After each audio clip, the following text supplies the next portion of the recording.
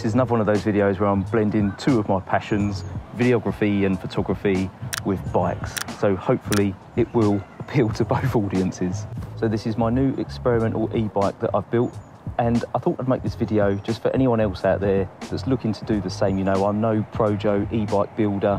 I've got a little bit of know-how about bikes, but in general, I'm pretty shit at DIY and that. So I kind of thought if I can do it, anybody can.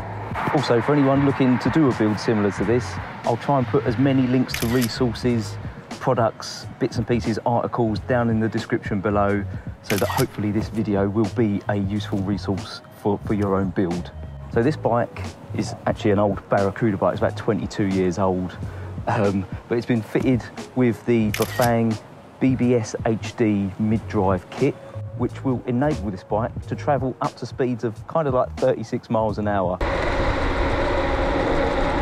On private roads, of course, because here in the UK, we're only allowed to use 250 watt motors on the road. So I'll let you guys interpret that information however you see fit.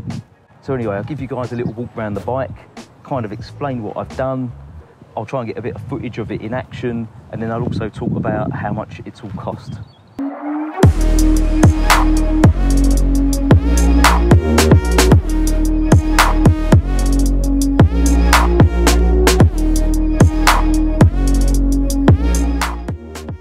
So I'll give you just a real quick walk around the bike, you know, the kit, what I've added and stuff. So obviously this is the main part of the kit, which is the motor itself.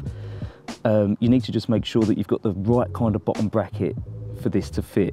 Chances are you probably have, but you want the kind of bottom bracket where it's got the thread on the inside.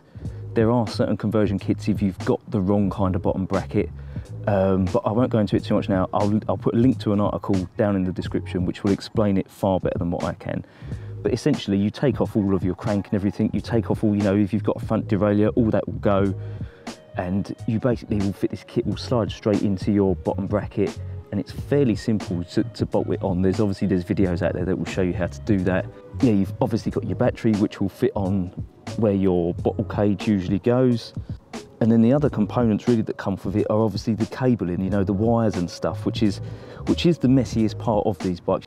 I've tried to sort of tie them up and neaten them up as much as I can and get them out of sight. I mean, I know some people do bundle them and put them underneath, you know, underneath the motor, which I wasn't too sure on doing that, to be honest. This bike, as you can, not all bikes have this, but it's got this little bar running along at the back here, so I managed to sort of feed a lot of the cables up through the gap there, just to sort of keep it out of the way of the crank and the wheel and all that kind of stuff. But that really is where you need to get a bit creative, and you know, I think at some point I might actually take all this off and try doing it again a bit neater, but it's okay for the minute. I'm happy with it for the time being. But just to explain the cabling briefly, you've got the main cable that comes off of the unit, runs up, let me come out the other side, and hits this kind of section here where you've got 4 cables that come off this part, 2 of which are for the brake levers. I'm actually only using one of them. It comes with the brake levers in the kit, but the reason they come with their own brake levers is so that as you pull them, it shuts the motor off as you're braking. So you've got 2 for the brake levers, 1 cable for the display and 1 cable for the throttle. So that's all the cabling that comes up to the front of the bike, basically. And then the cabling that comes off around the bottom of the bike, let me just come around here to show you this. You've obviously got this main cable here is for the battery, and then you've got 2 other cables, one of which you may need to kind of wrap around your chainstay a little bit, potentially, is for your speed sensor, which kind of, let me just show you here, which is this little unit here, which just gets zip tied onto your chainstay, and then you just bolt this little magnet onto your spoke, and you can program, you just tell this in the display up on your handlebars, you input your wheel size. So for instance, this is 26 inch, and then, you know, you'll get an accurate speed reading. The other cable that comes off down here, which I've just bundled in with all of this stuff, is the gear shift sensor, which I've not bothered with. But yeah, I think other than that, I think that's about it. Sorry about the garish green pedals. I actually bought these for a BMX of mine and they didn't fit, so I needed some for this, so they've gone on there. I know they look pretty awful, but there we go. But yeah, other than that, I've not really done anything. Oh, I'll tell you what I have done actually, sorry. I went out and I'm not running disc brakes on it either. You know, I've just got standard V brakes on here.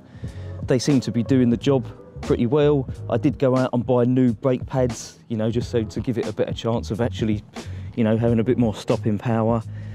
I think I'm probably going to buy new V brakes, black ones. I don't really like the fact that these are chrome on here. I think they're the only real chrome bits on the bike, so I might get a shot of those. But yeah, there's the build. Hope that helps.